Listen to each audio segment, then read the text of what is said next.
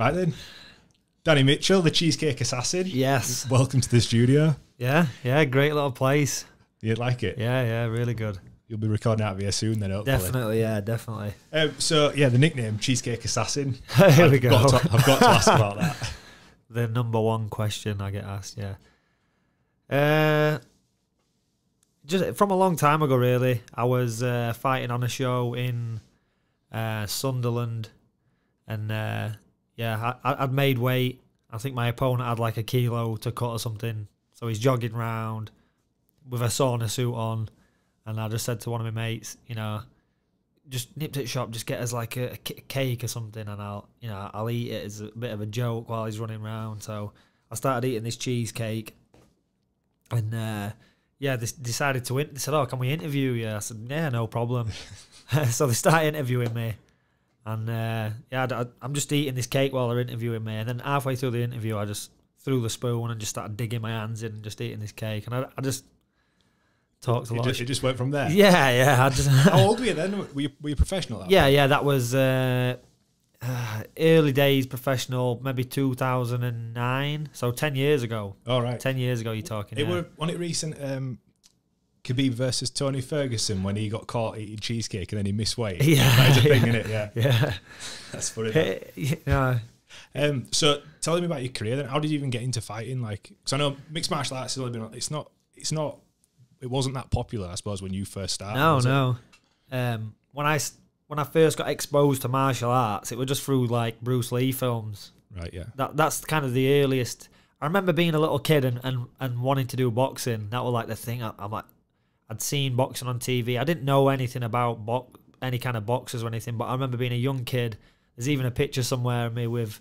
I posted it the other day on Instagram. Me as a baby, I've got a nappy on and a pair of boxing gloves.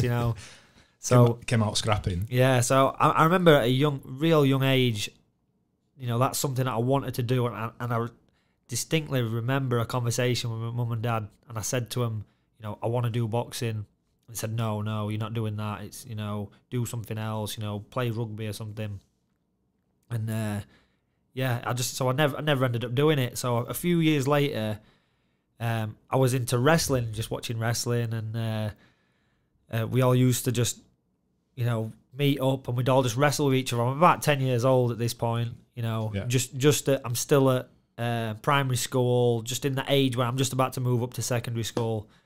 And we'd just wrestle and it'd get out of hand, we'd be punching each other. And we thought that wrestling, or I thought that wrestling at that point was real. There were like older lads who used to do it with us, and we'd punch each other and stuff. And then I think it got out of hand quite a few times. Yeah. And one of the kids, it was actually my best friend at school, Nathan. His dad he owned the local taekwondo school. So after, we're all beating each other up and just being rough lads and stuff. And then his dad kind of came round to everybody's house, speak to her parents, say, the lads they've been doing this and that, and I want to teach them some respect, and I'm going to give them a month free training at my martial arts school. Yeah. So at the time, everyone's parents thought, he's doing something good. He wants to teach our kids some respect. Really, it was just a really good marketing ploy. Yeah.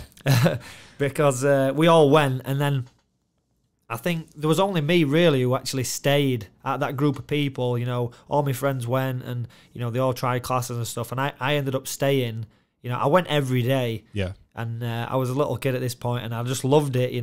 Standing there throwing kicks and punches, and going on and watching Bruce Lee films. How old were you at that point? Sorry? This is like 10 years old. 10 years old. 10 right. years old. Yeah. I'm like I say, I think I moved up to secondary school age 11. So when I was at secondary school, from the first year that I was doing martial arts then. Wow.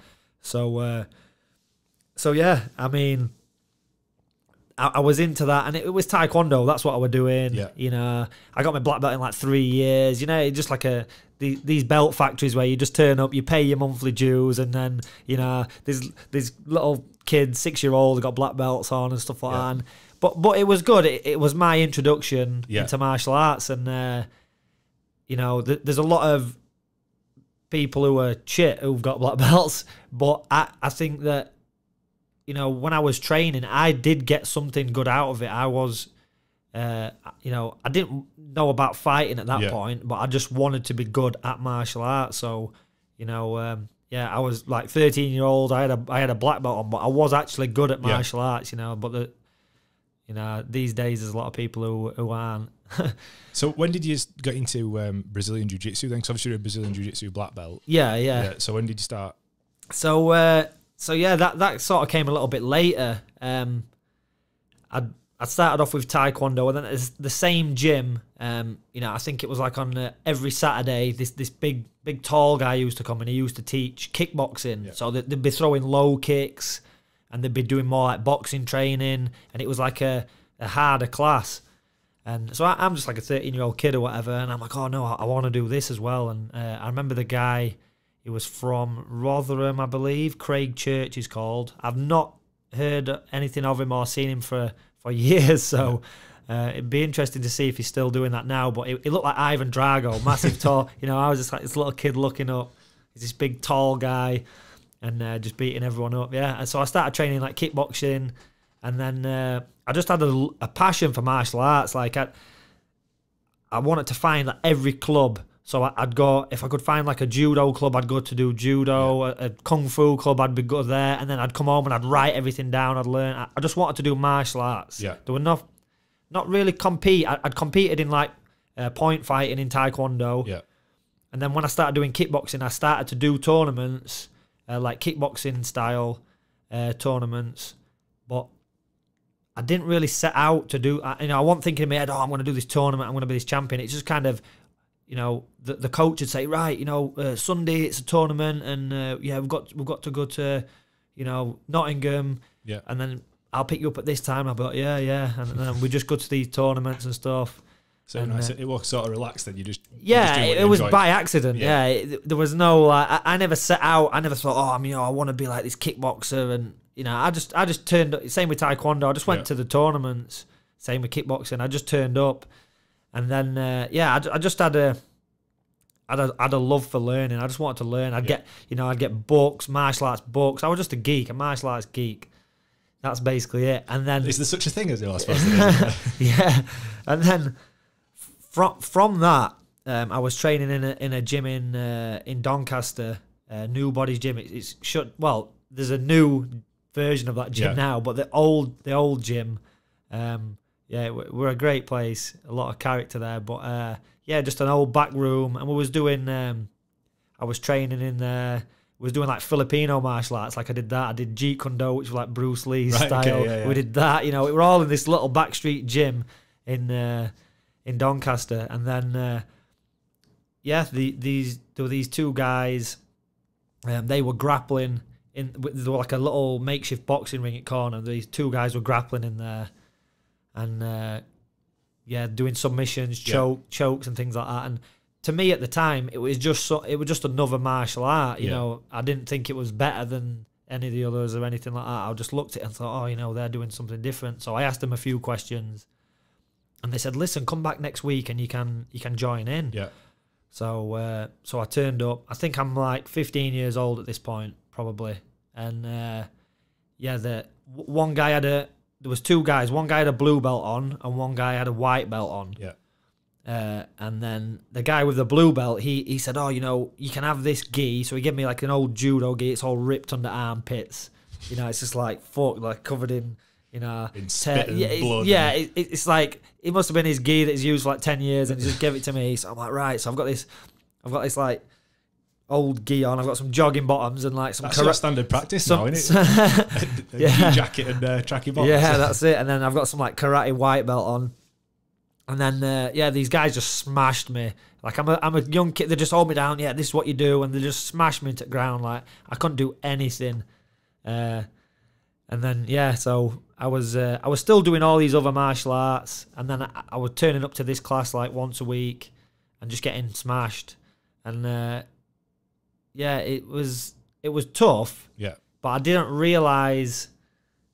I never thought that I'd be good at that, you know. Yeah. Because I was just getting beat up every week by these two guys, and then I remember one time another young guy came in like, "Oh, can I join in?" So they put us together, and I think I managed to like tap him out with like a triangle choke or something. Yeah, and yeah. Flying triangle. I was not at that stage, but yeah, I think I caught him with like a choke or something, and inside I was like, yes, this is amazing. You know, I've been able to like. Obviously, it's not a fight, but it's like a win, isn't it? Yeah, of course it is. Yeah. And at the time, I'd never tapped anyone. I'd just been crushed by these guys.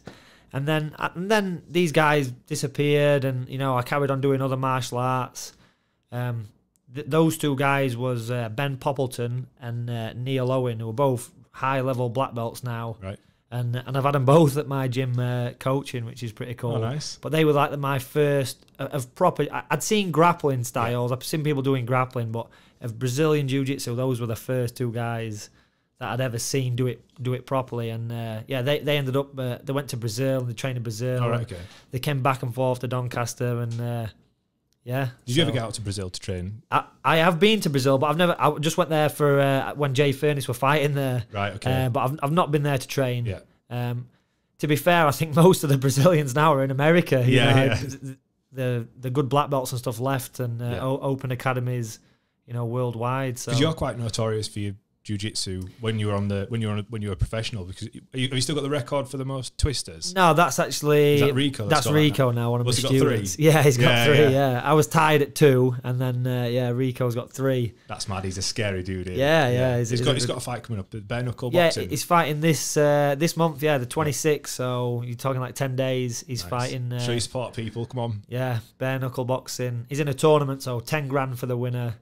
How does that work then? I mean, are all the fights on one night, or no, is it like over a sequence? Yeah, they're going to stage it. Obviously, bare knuckle, you're going to get bashed in pretty easily. You know, punching, your hands are going to be sore, your face is going to be sore. So yeah, he's got his first fight on the 26th January, and then from that, then you would fight. If you move through the tournament, you would fight in March, and then you'd fight in June, I believe. So that's at the Indigo O2 Arena. Nice. So it's good. They do a really good. You say bare knuckle fight, and you think, oh, you know, it sounds horrendous. I mean, when somebody told me about it, it was the guys from the Make It Mastermind podcast. They had Smudger Smith. Who was yeah. So Smudge is in that tournament as well. Yeah, he is. Yeah. And I'd listened to that and I went, is that even because I thought it was brutal, obviously UFC and mixed martial arts, and then they'll go bare knuckle boxing. I'm like, are you kidding me? But yeah, it sounds awful. Yeah, it's crazy. And that's and like going back into when I got started in jiu-jitsu, that's kind of the thing. So I'm doing these classes, and then I'm at like a car boot sale, and I see these like videos, VHS videos, and there's like we're always looking for like martial art. I like one of the things I like to watch is the old Shaw Brothers kung fu films. Like I'm a bit of a geek with them. So I watch them, and so I used to try and find them at car boots. You know, I'd find these like old VHS kung fu videos, and I'd watch them. So again, I'm like 15 at this time, and I find this video, Ultimate Fighting Championship 3. It was number 3. Okay. I remember this specifically, yeah. And so I got it, and I'm looking at it, and I'm like, oh, is this like wrestling? I'm thinking this is like WWE, and on the front it says no time limit, no rules, and I'm like, nah, this can't be. This is illegal, you know. This can't be a real thing. So, anyway, I went back and I watched it, and they had no gloves on and the fighting. I'm like, shit, this is. There were no weight classes then. No weight classes. No. It was a 8-man tournament, I believe, and it was just crazy. I couldn't believe what I was watching. I'm like, this is real. This is not like wrestling. This is, they're elbowing each other in the face. You know, this is real, like street fighting, or as close to a real street fight as you can get under the circumstances. So yeah, from that moment, I was like, this is what I want to do. Yeah. It was like that exact moment I want to watch UFC 3. And weirdly, so Hoyce Gracie, he'd won UFC 1 and UFC 2, you know, and he was the guy who sort of put Brazilian Jiu-Jitsu on the map, or Gracie Jiu-Jitsu on the map. So, you know, people saw him win these tournaments and they were like, that's what we need to do.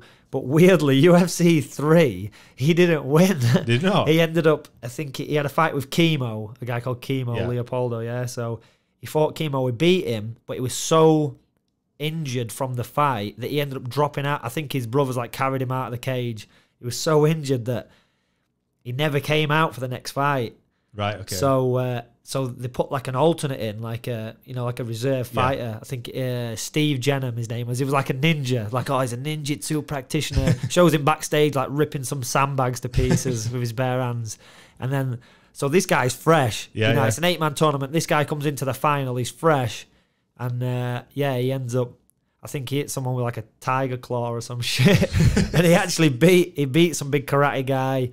And he beat him, and he became the UFC champion, Steve Jenham, a ninjutsu guy. So my first experience of the UFC was not Royce Gracie winning, and me thinking Brazilian Jiu-Jitsu is the one. It was some ninja guy. Because that's how Eddie Bravo's described it in the past. He said he saw the UFC for the first time, and he was doing karate, I think. Yeah, and then he was like, I need to be doing grappling. I saw this jiu-jitsu guy, and he's like, I need to do jiu-jitsu, and obviously now he's got 10th Planet. And that's it. Yeah, I mean, so that happened for a lot of people. They saw UFC 1, and then they were like, right, let's sack this striking game off. Grappling's what we need to do. And so I never really had that. I kind of were like, this grappling looks all right, but this striker, this ninjutsu guy won. So I'm still like researching all these martial arts, and it wasn't until months later when I go back and I watch UFC 1 and 2, and then I actually see the value of jiu-jitsu. So at that time, I was doing a lot of my own training. Like I had my dad had built like a garage at the bottom of the garden. I had mats. I had like matted walls, and I just got a few people around, and I'd like hold pads for them because I was really interested in coaching. I mean, even doing taekwondo. When I was, say, 12 years old, they actually put me in charge of like, right, you teach this class now.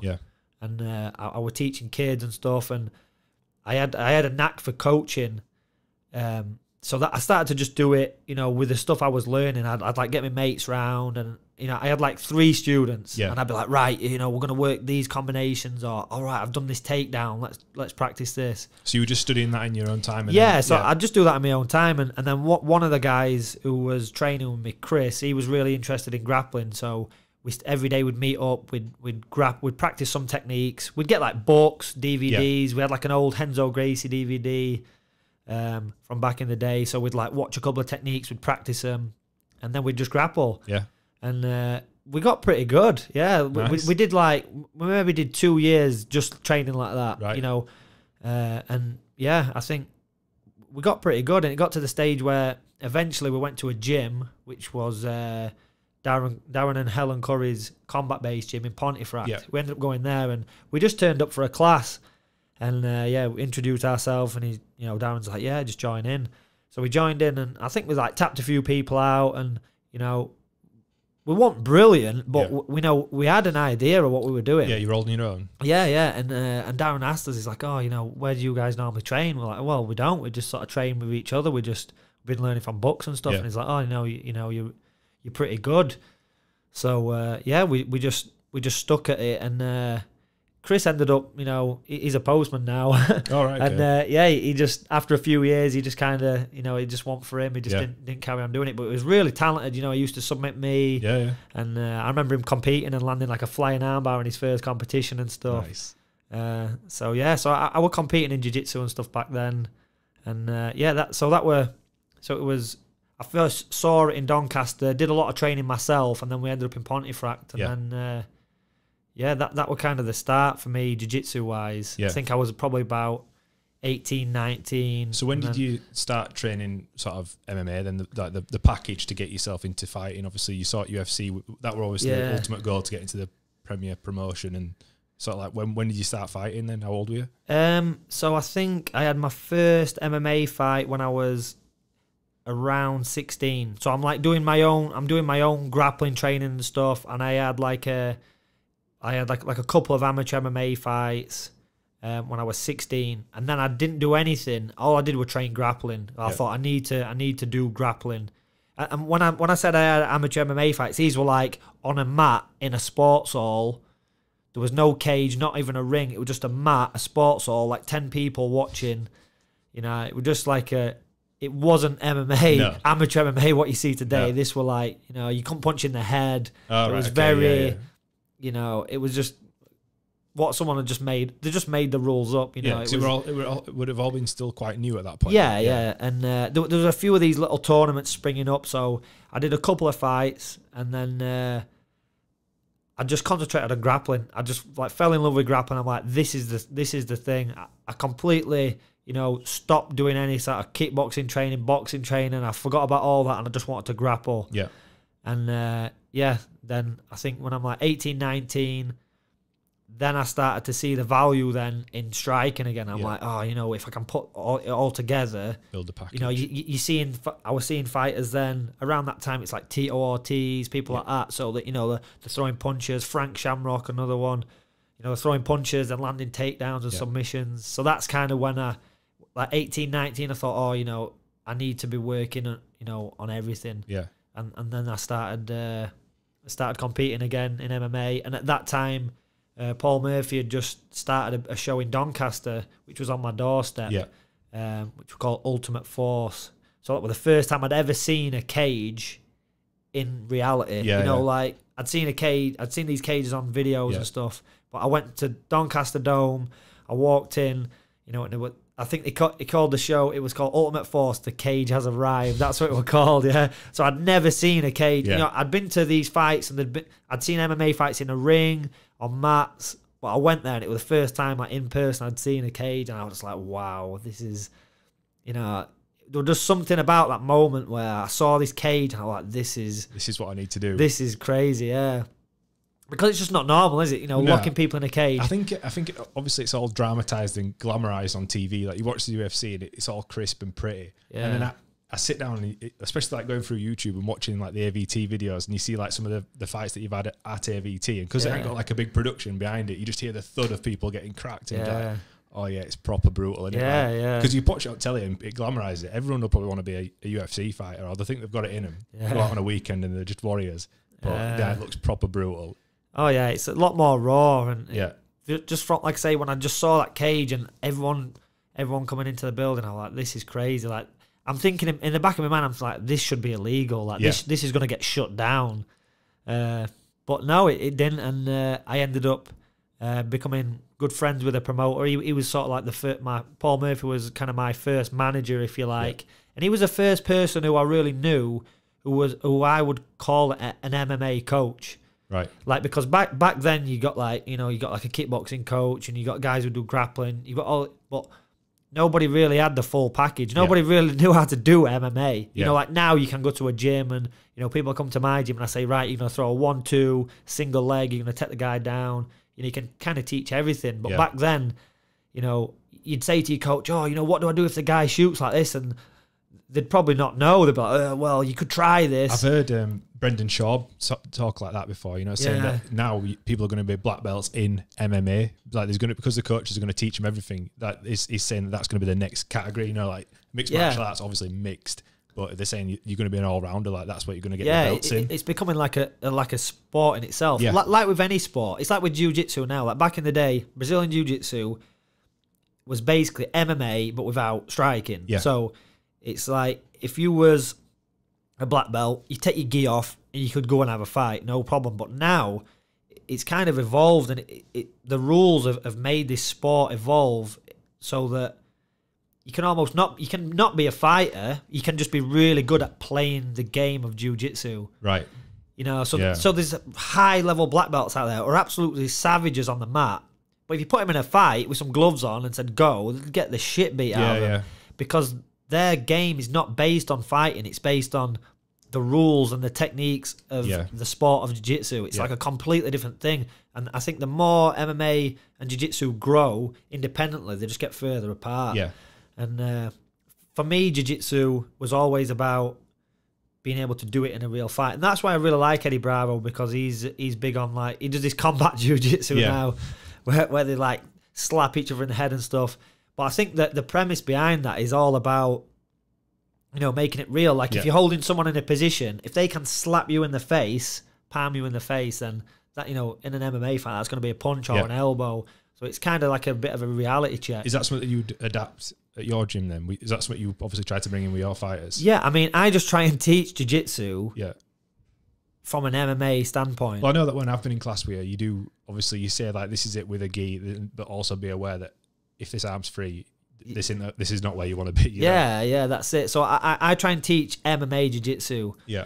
you know, for pure jiu-jitsu, if I was to go to like a high level competition in just pure jiu-jitsu, I'd get beat because those guys just do jiu-jitsu. Yeah. You know, everyone's like, oh, do you want to do grappling competitions? It's like, I did that when I was younger. I did a lot of grappling competitions and I did quite well. But I don't know, there's no motivation there for me. It's like a game in itself. It's like, if you want to be really good at jiu-jitsu, like, don't do striking and stuff. Just do jiu-jitsu. Commit to that.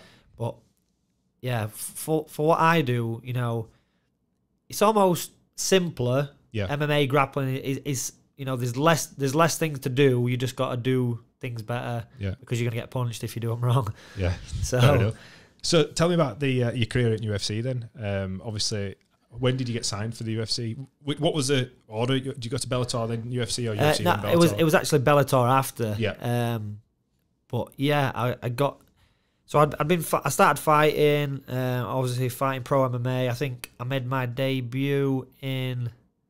What would it have been? 2000. I made my professional debut in 2008, I believe. And then so I've been fighting early on in my career. I think I'm like 7-0. I think I got to 8-0.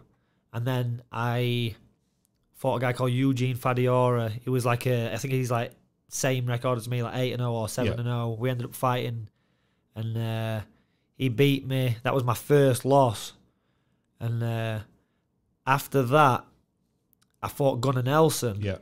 And people, like, I think it was John Kavanagh, Gunnar's coach, had put out there, he put on Cage where he was like, oh, you know, who'll fight?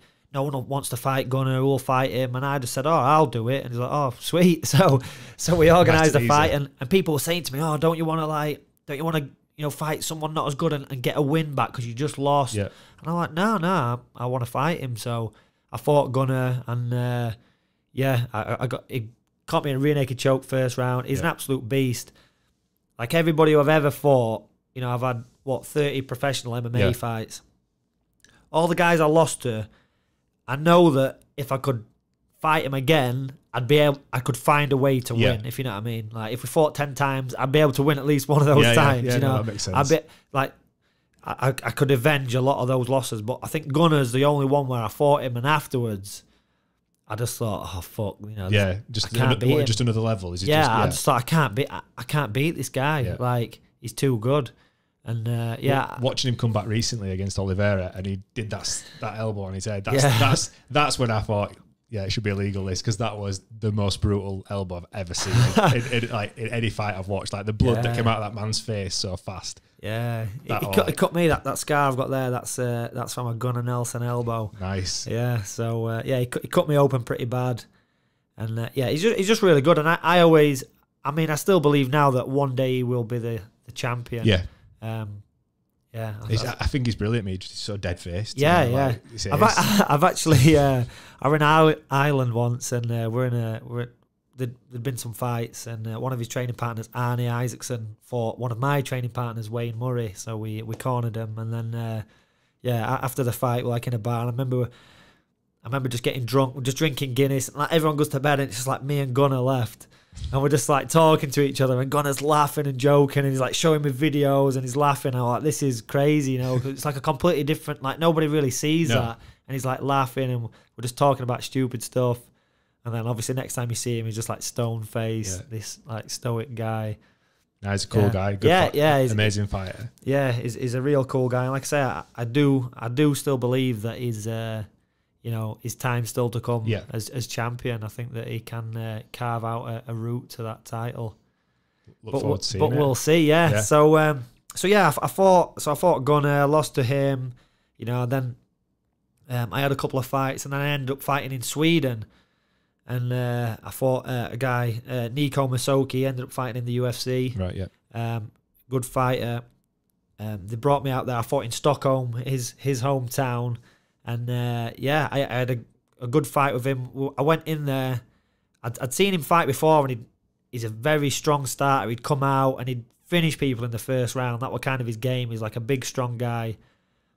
And so I had this game plan. I said to Jay Furnace came over. He actually cornered, and I said, right, you know, I'm gonna put him inside my guard. Yeah, so I'm gonna jump guard. Yeah. This is like crazy. Like people are saying, why the fuck are you doing this? Like, And I've tried it since then and it's not worked, but for this one moment it worked, and I'm like, right, I'm going to jump guard. I'm going to hold him in my guard for an entire round. Yep. I'm going to gas him out, and then second round I'll finish him. And he's like, are you sure? I'm like, yeah, that's what I'm going to do. So I'm like telling people this is what I'm going to do. And then, I went out there and I did it. I held him in my guard. I got punched in the face a lot for a round. And, he came out the second round, and I think he was a little bit tired. I took him down and I armbarred him. Nice. And I got a great reception. Like the crowd, it was at the Globe Arena in Stockholm, which is a massive arena. And the crowd were amazing. You know, like everybody, like I'd do something like I'd pass his guard or I'd land a punch and everyone would clap. It was really, to say I'm fighting somebody from their hometown, Well, so they understood the techniques involved in fighting a lot more. Yeah, definitely. I think that over there they've got a lot more like appreciation for like athletes. Yeah. And like you don't see many fat people in Sweden as well.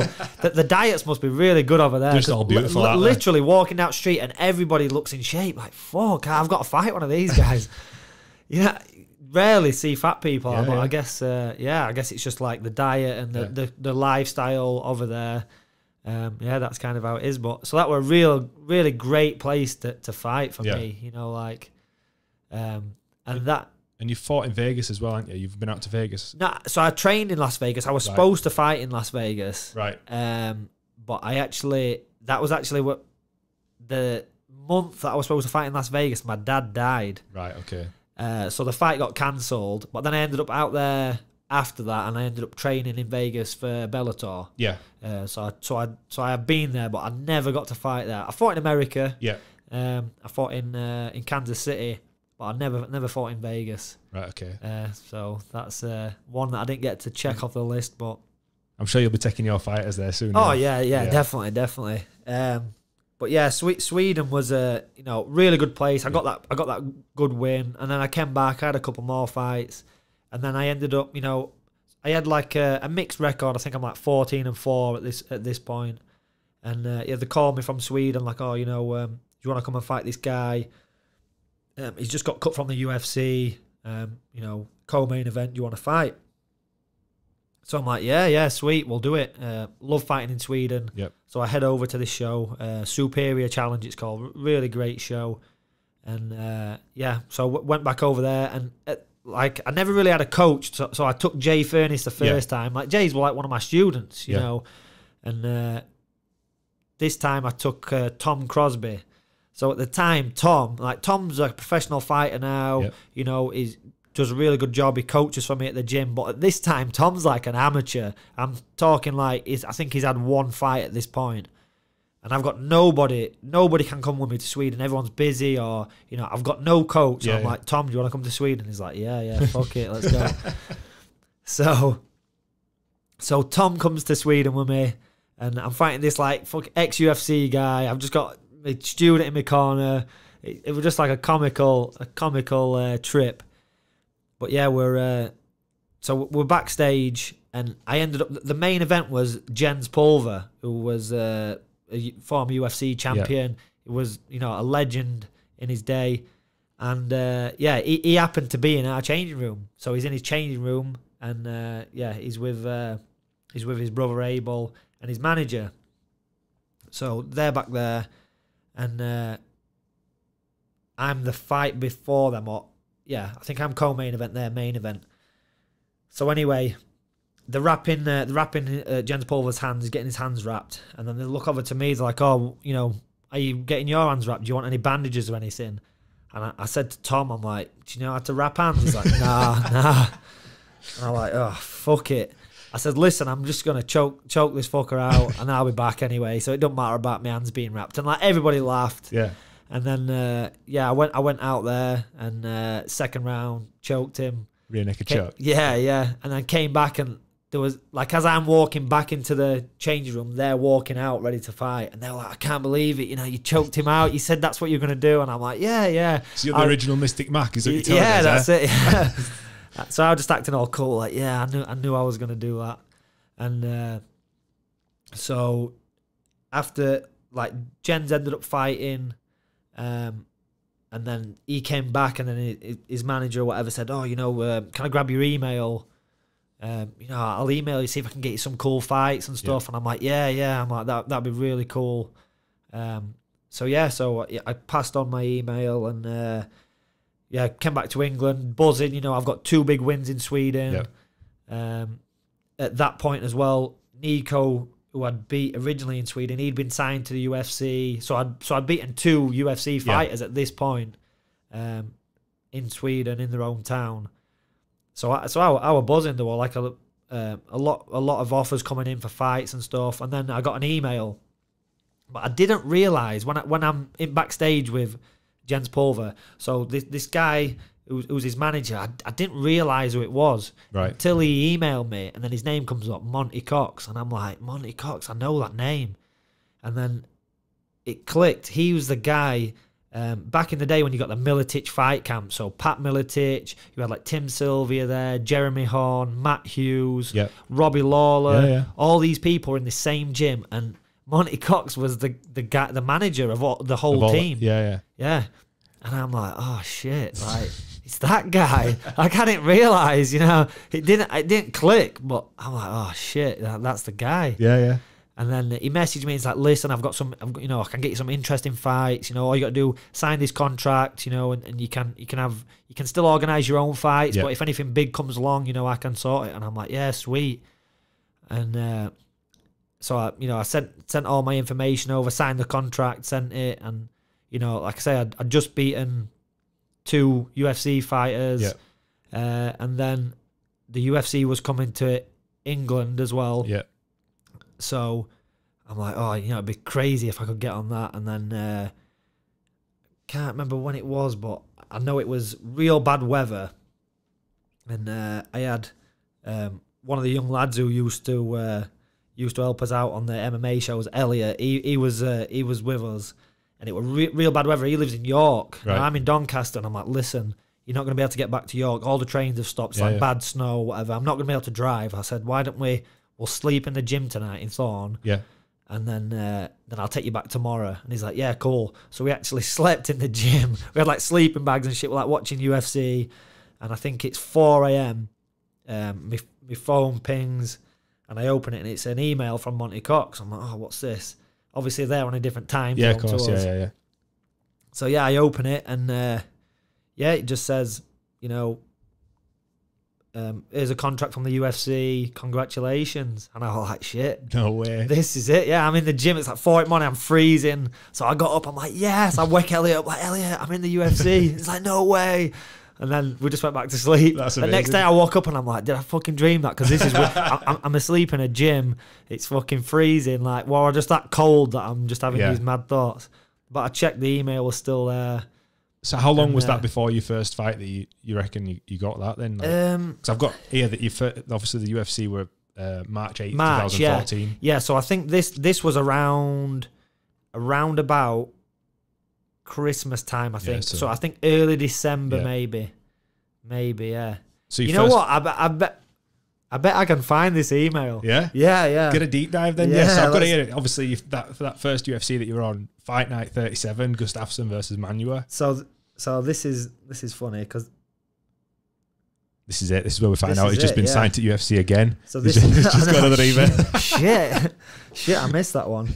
So this is on the 6th of December 2013, and I'll show you there. That's the email that I woke up to. Right, Danny, we have a 4-fight deal with the UFC. Yeah, it states the pay. Yeah, of course, it's an exclusive deal, so no other fights. Yeah, so crazy. And at the bottom, and congratulations, you're a UFC fighter, Monty. That's unbelievable. So that's like what I woke up to. Yeah, wow, crazy. That's quality. That. Yeah, so I've still got that. So I'm right. December 6th of December 2013. So yeah, I was signed to the UFC. That's amazing. Yeah, crazy. So you obviously went on to that fight there. So you fought Igor Araujo. Yes, yeah, tough Brazilian guy. He'd been training out of Jackson Winklejohn. Right, yeah. So it was in London and O2 Arena. Yeah, tough fight. Yeah. It was a tough guy. I had him in a leg lock at one point, and I remember hearing his knee just popping. And I'm just looking at him and just shaking his head like, nah. Not today. Yeah. And then what was it like walking out then onto UFC stage? You know what? Everybody asked that, and it was just normal. It just felt normal. Yeah. A lot of people like really get like kind of hyped up and stuff, but I think because them shows I'd fought in Sweden, especially the first one at the Globe, it was so big. That show was so big there, and the card was like a UFC card. Yeah. This is pre-UFC Sweden, so the UFC had not been there at this point. So they had all the top Swedish fighters were on those cards. Yeah. You know, your Gustafssons, all these guys are on those cards anyway. So it's like I'd basically fought on the UFC, but it just wasn't called the UFC. So I'd already been exposed to like massive events like that. So when I walked out, I just enjoyed it. I remember walking and just smiling and laughing, and then it was surreal. And then I had one of my friends, Cam Atakuru, he was in my corner, and along with Craig Burke, Brendan Chaplin, they was there too. And I remember Cam just leaning over the cage. Fight's about to start. I look, and there's like this Brazilian guy looking at me. I look at Cam, and he's so nervous. He's like, come on. He's looked so nervous. And I went, what are you nervous for? I said, I've got to fight this guy. And it was just a funny moment. Like, I felt so relaxed. Yeah. And I think maybe that probably worked against me in a lot of my fights. I think I had so many fights as like a kid, and then, you know, as I got older and fighting became like, if you said, oh, you know, there's this fight now, you know, you got to go and do this fight, it's in 10 minutes, I'd be like, right, sweet, you know. Yeah, it's just second nature to you now. Yeah, I don't really get that, like, adrenaline dump, but I think that's important for fighters to have that. So maybe... Well, you think it's important for them to have that? Yeah, not like not too much, not a massive one, but I think you need that little bit of adrenaline, anxiety. I think you need that, and I think I'd got to a stage where I'd completely, like, I was just flat. Like, I was going out there, and I'm like, yeah, we're just fighting, this is normal.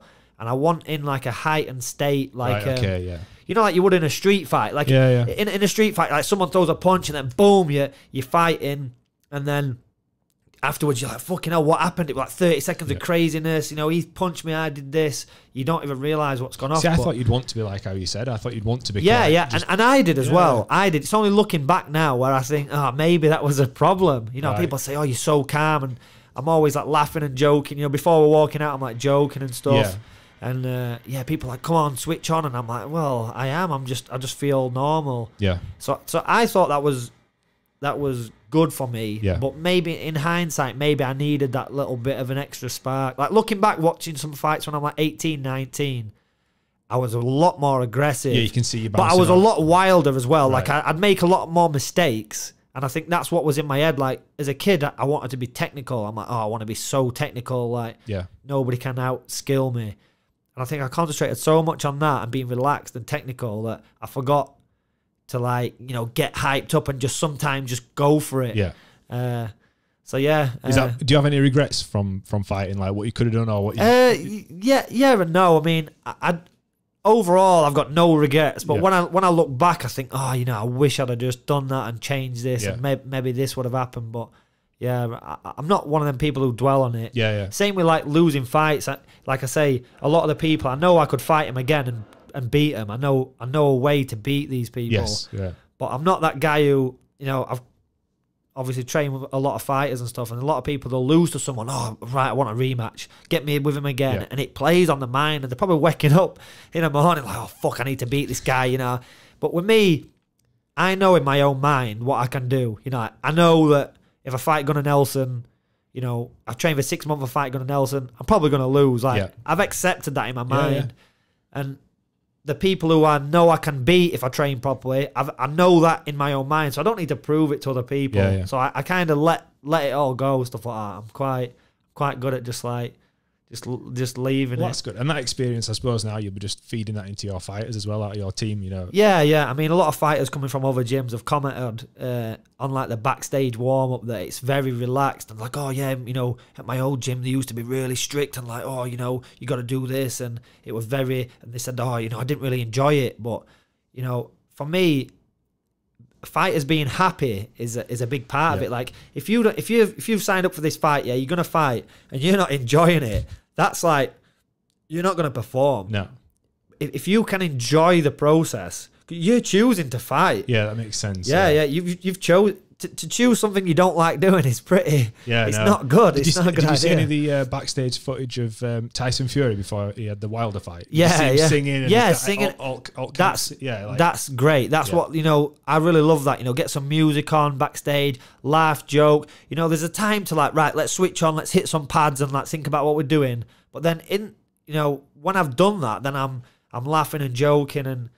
Yeah, you got to enjoy it. I think that's a massive thing. I see so many fighters like, I'm really nervous and I'm not enjoying this. But I think, like I say, a happy fighter is a dangerous fighter. And if you're enjoying it, if you're enjoying what you do, it's just like going to work. Yeah, of course it is. Yeah. If you go to work and you enjoy it, you're more productive.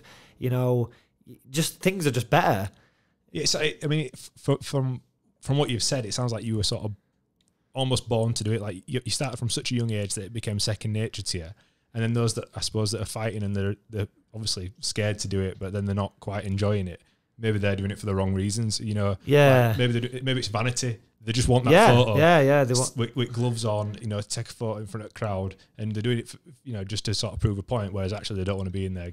I mean, who wants to get punched in the face for a living? Like there's only a few people in the world really that want to do it. Like that's it. It's going to take a special sort of individual to say, right, this is what I want to do. Yeah, it's not normal. It's not a normal thing to do. And there's a lot of different reasons why people fight. People fight.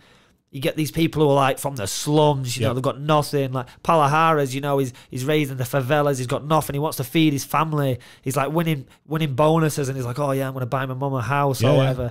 There's something about that kind of person that's like.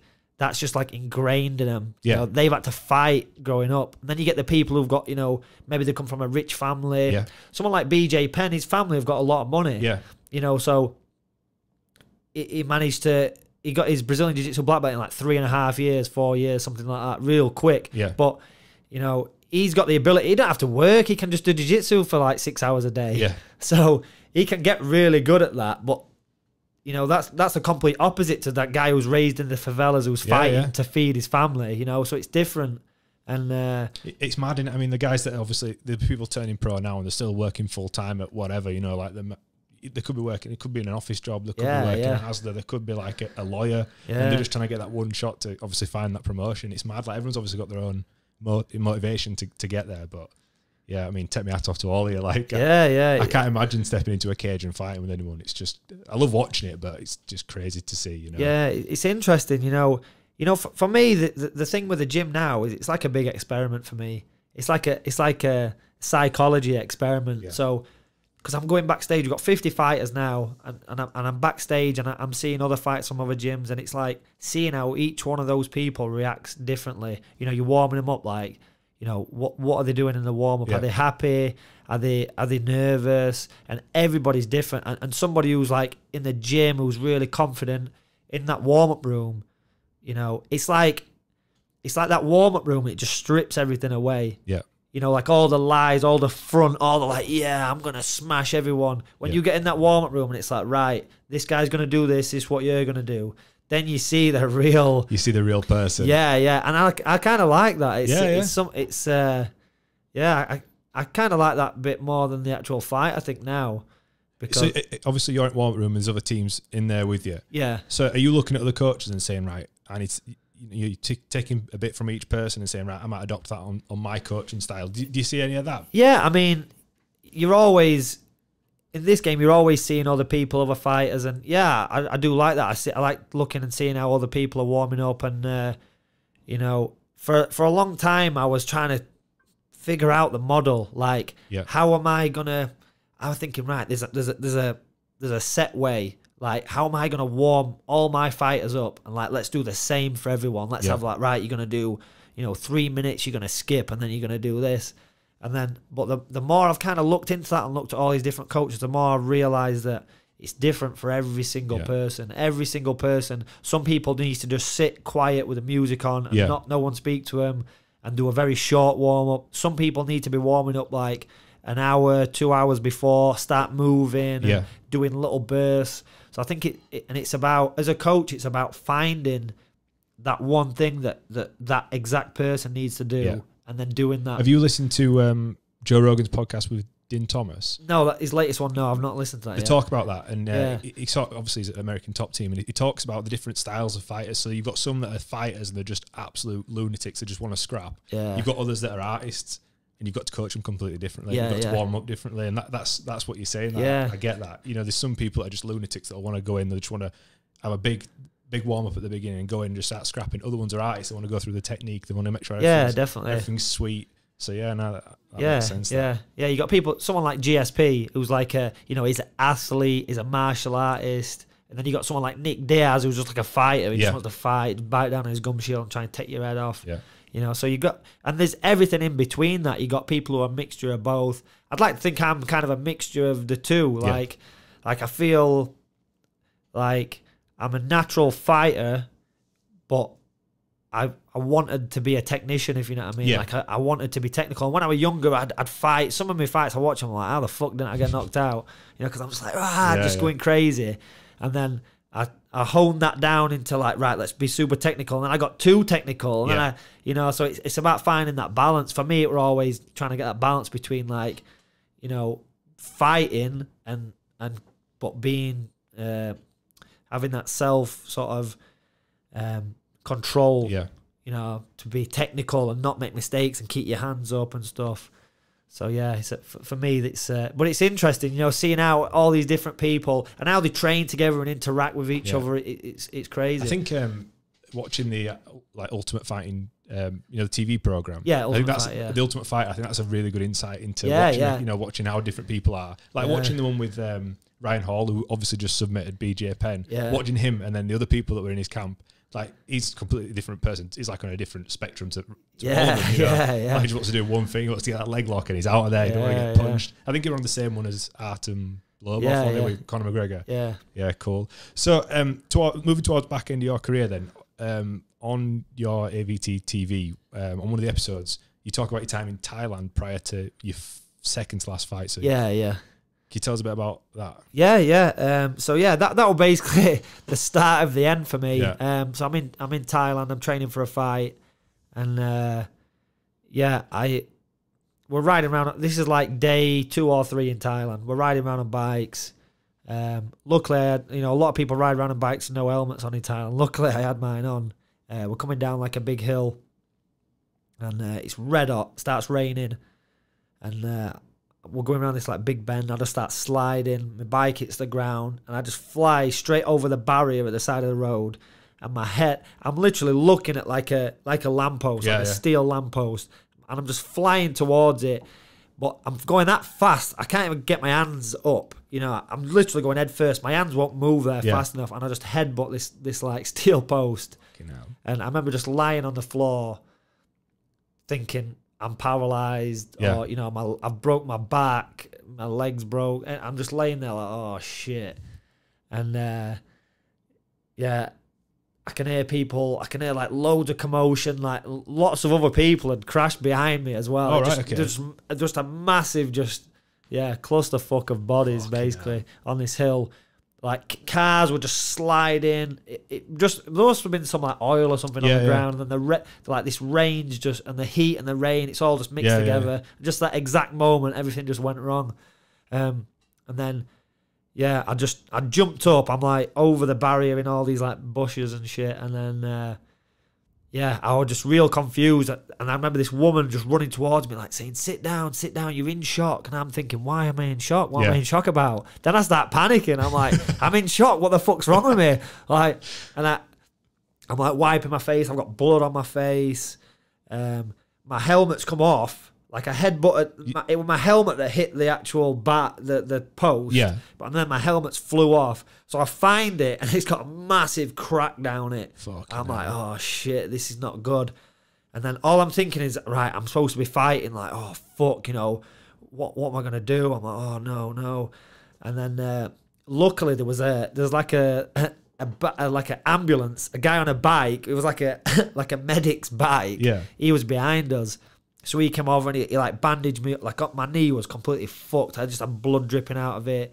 Literally, I had tarmac like stuck inside. Were you just in like shorts and t-shirts? Yeah, I had and a piss pot helmet. I can see it now. I had I had shorts on, flip flops, and a vest, and then this helmet. So yeah, this guy he like tapes me up, all my foot were all cut up and everything, and I was like fuck. So I look down, I see my bike on the floor, I pick it up, and then I'm like, hold on, this is not my bike. And I look, and my bike's like 50 yards down the fucking hill. That's where I would have been if I hadn't hit this fucking post. Oh.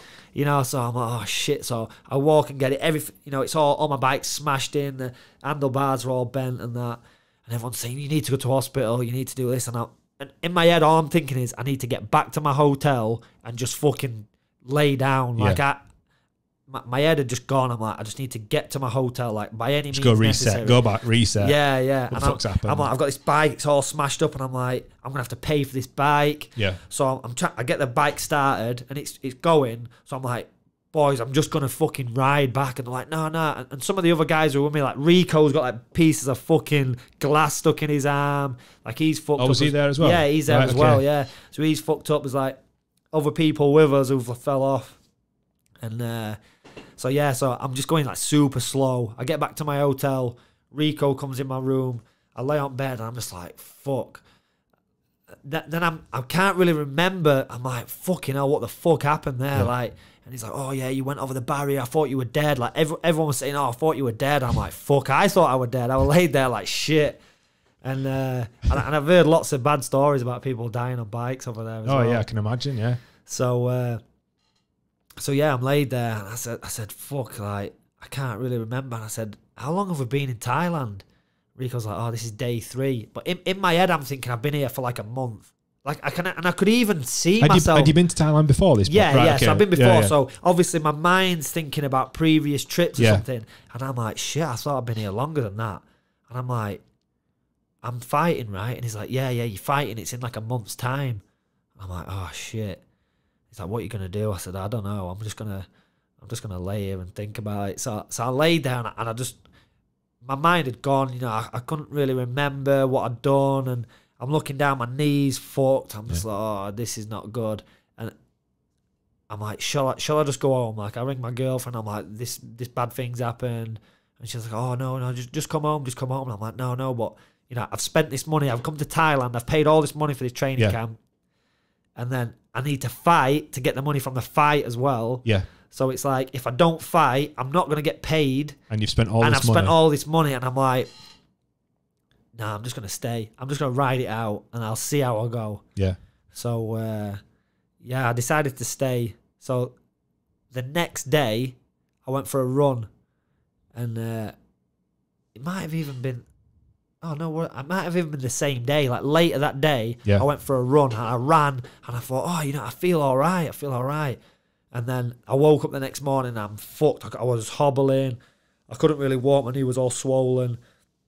And I still had all, like, the tarmac was, like, stuck in my skin. So I had to go to the, like, pharmacy. I got like iodine, like salt water solution. I'm like cleaning it. I'm like picking all this fucking shit out. It was horrible. And over in Thailand, it's really easy to get like infections, like staph infection. Yeah. So in my head, I'm thinking, I've got this gaping hole in my knee. I'm like, I am getting staph. Yeah. Like I am, nailed no way I can protect this. So I think I spent about 200 quid, which in Thailand's a lot of money. Yeah. At the pharmacy, I bought bandages. I had everything, and every day, twice a day, I cleaned it all out. I was doing this religiously, and then taping my knee up. And then when I would go in, so I was running in the morning. I was doing like a run, and then on a night I'd go and I'd just hit pads. Yeah. I'd just hit pads boxing, and then I'd go right low kick. Yeah. And just do that. And I just tried to get through it. I couldn't kneel down, so I couldn't do any grappling because I couldn't physically kneel on my knee because it was literally like down to the bone, Fuck. It just scraped it off, and I couldn't really bend my leg fully either. So, but I thought I'll just do what I can, and then I'm like, shit, I'm not even sparring. So, I met up with a friend of mine over there who was at Tiger Muay Thai. He's called Glenn Sparv. He's a real good fighter from Finland.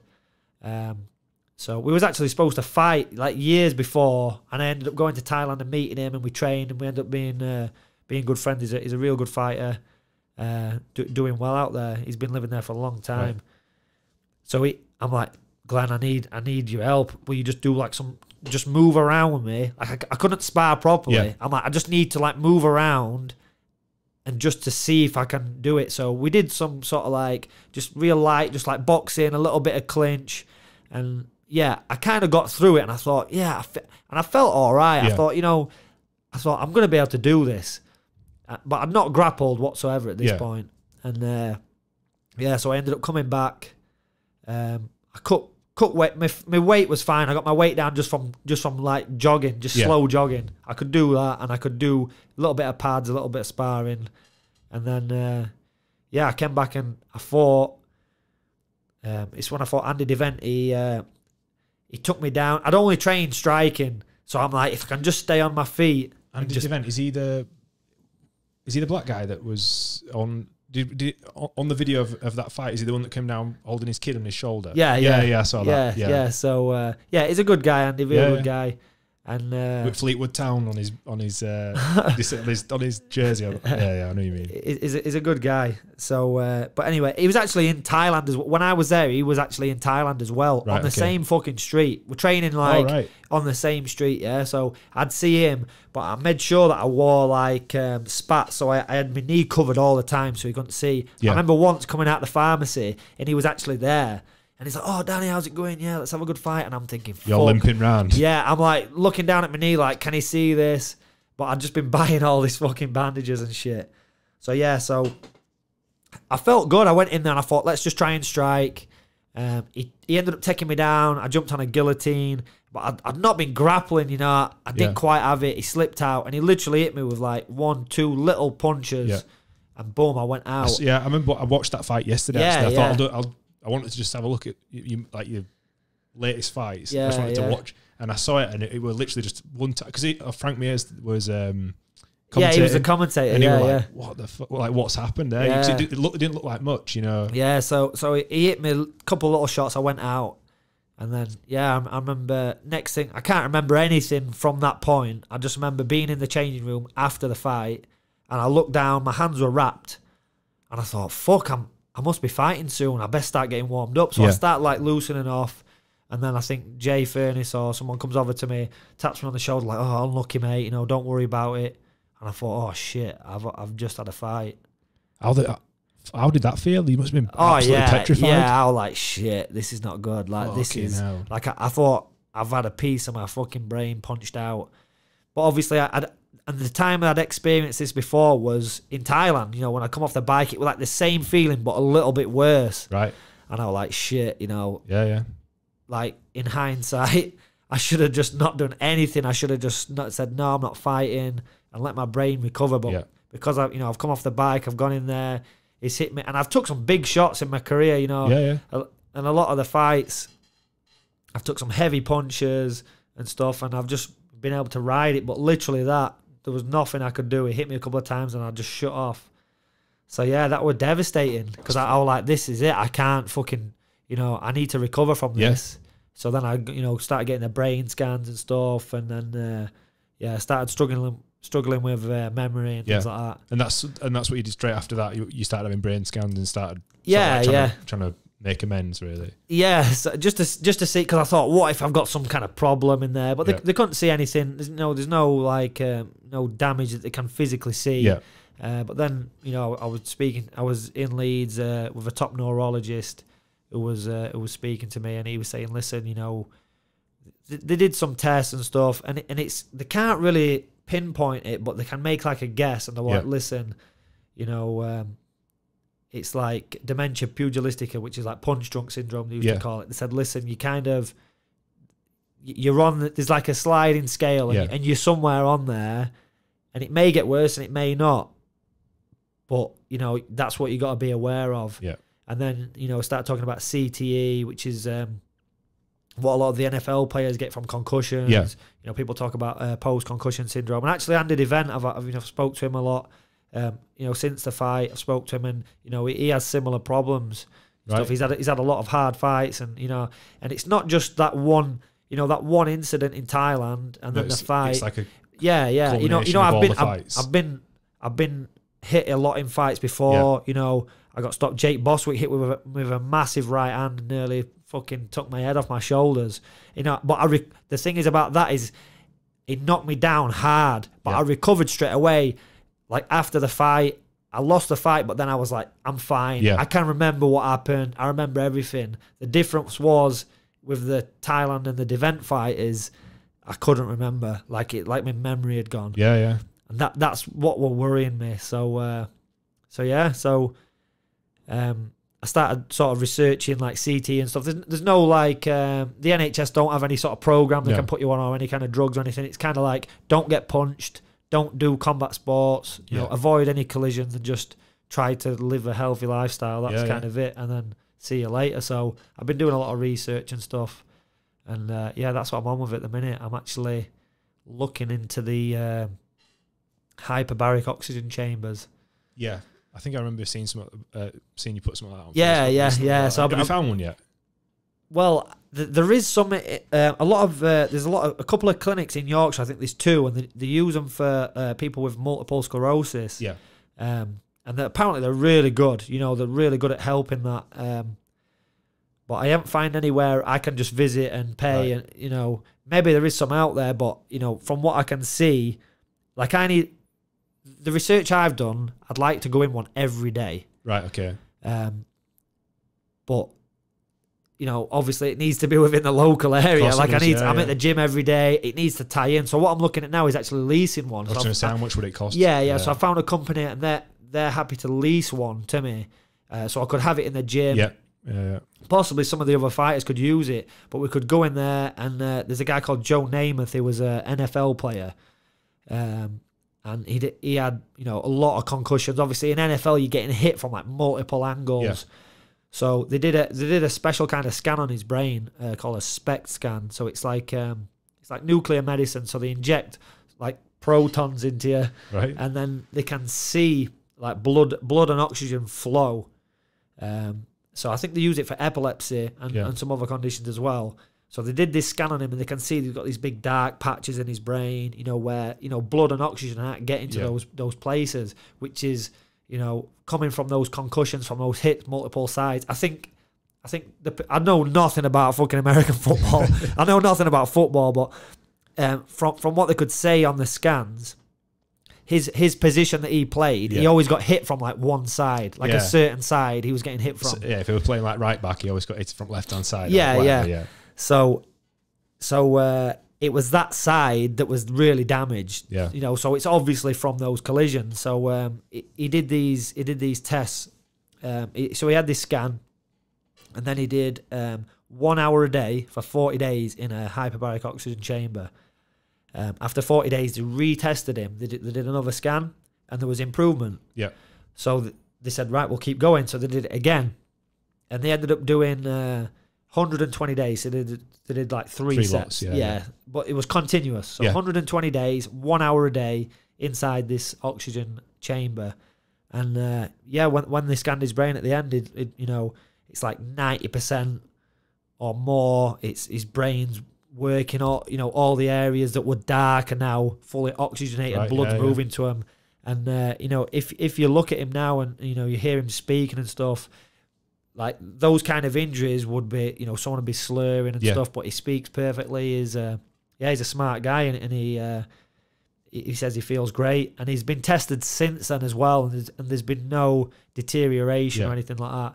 So so that kind of so that's on the cards then. Is that something you're going to look at? Yeah, 100%, 100%. That's something I really want to look into.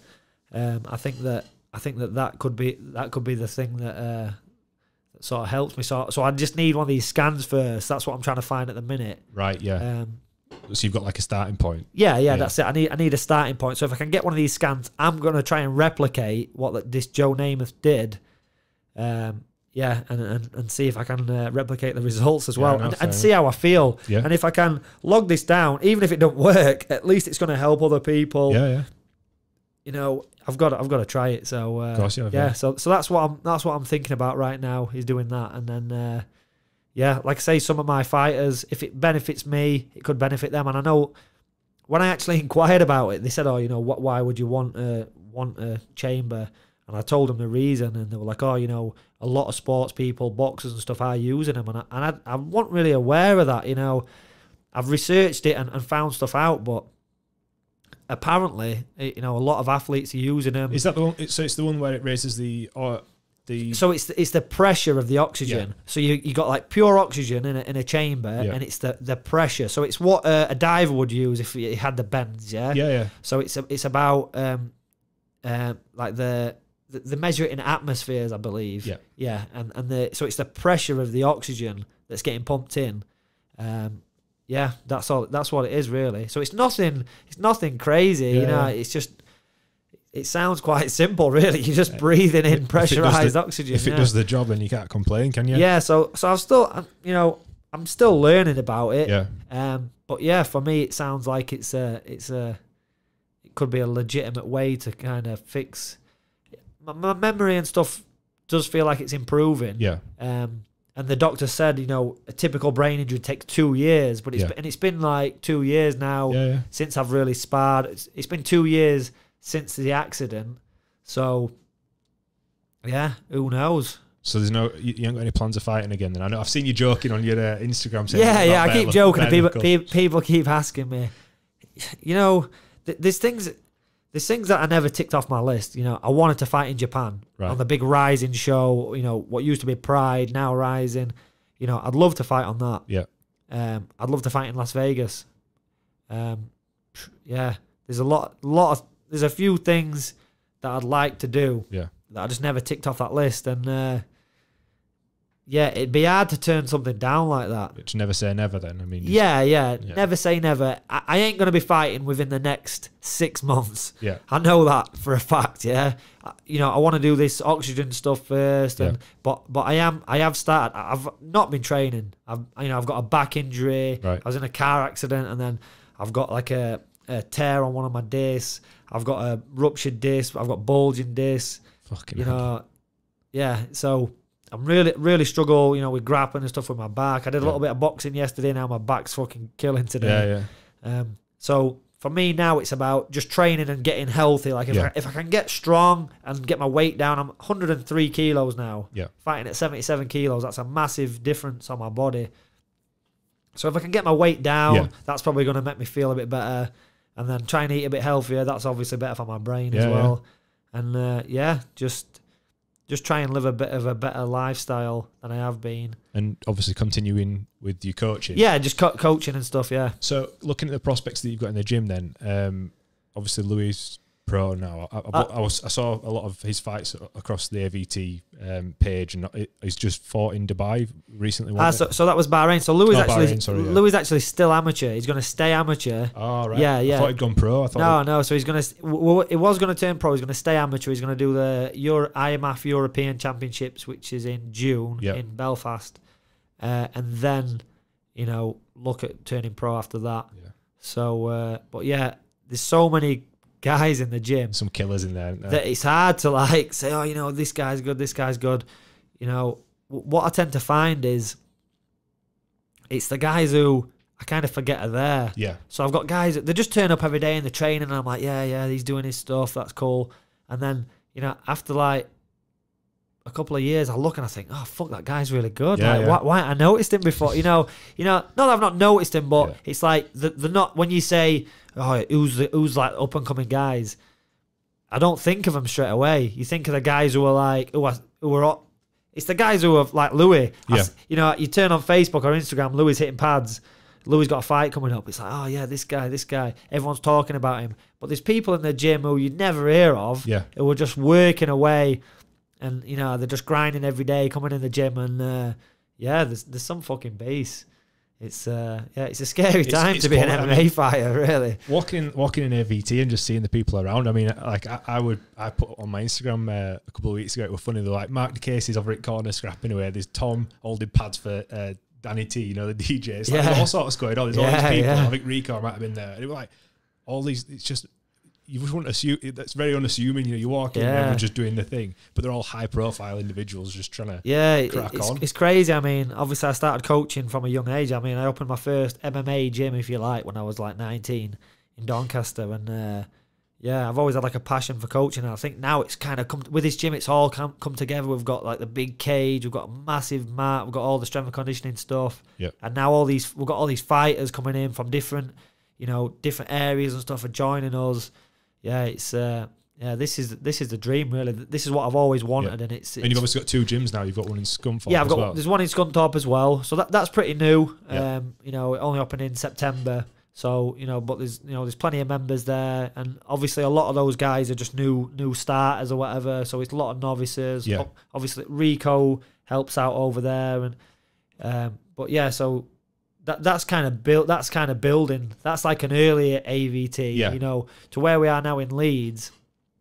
We've got all these pro fighters. We've got all these coaches working and stuff. Because have you got any more seminars coming up? Because I know obviously you had Frank Mir in last year. You had the Polaris champion. What's his name? Yeah, Munch. Yeah. We had him down. He's a cool guy. Who else have you got coming on? Have you got any lined up or? Yeah, so we've got Chris Houter. So he's actually the head of Combat Base. Right, so when I was 18, 19, and I was going to Pontefract and training, they're like, we've got this seminar. Our head coach is coming over from America, so he's a black belt.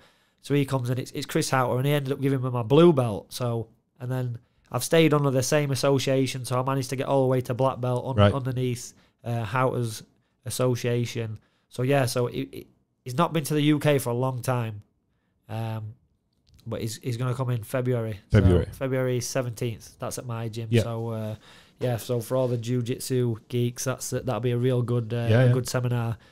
And then there's talks of Eddie Bravo coming over again. I spoke to him last year, and he's like, 2019 I'll be back in the UK. Right. I know he's doing a camp in Amsterdam in April. I'm not sure if he could jump over and come to the UK. Maybe I'll speak to him. I don't know. I know last time there's like visa issues. We had to do loads of stuff with the visas and stuff because it's working. Yeah, that's it. Like come over here to do. Like a lot of people travel and do seminars and stuff, but obviously Eddie Bravo is a high profile. All you got to do is look on Facebook and you can see he's doing a seminar. Yeah. So I know he's had problems before, but he's talked about a funny story where he got arrested, I think. At the airport, I think he came in to do seminars. This is a long time ago, and he didn't have the correct visa or whatever, so they ended up sticking him in a room and like interrogating him. It's a conspiracy. That's what it is. Sent him off, but we managed to get all that sorted, and I had him over a couple of years ago. Yeah. So hopefully get him back this year, and then we've always got seminars going off, and.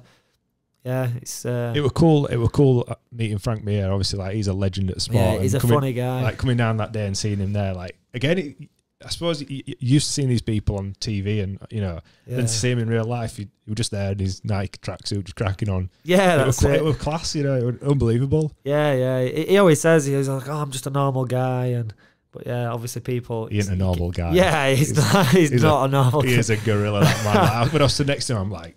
Yeah, this is just like we're same species, but that's about as close as you're gonna get. This guy's like a different. Yeah. So what's next for you then? Obviously, we're not fighting at the minute. You're coaching, sort of from like a personal branding and building up your profile. I know you've like hinted at podcasting yourself. Is that something you want to go down? Yeah, 100%. I mean, I love stuff like this, and I've got so much like information to share.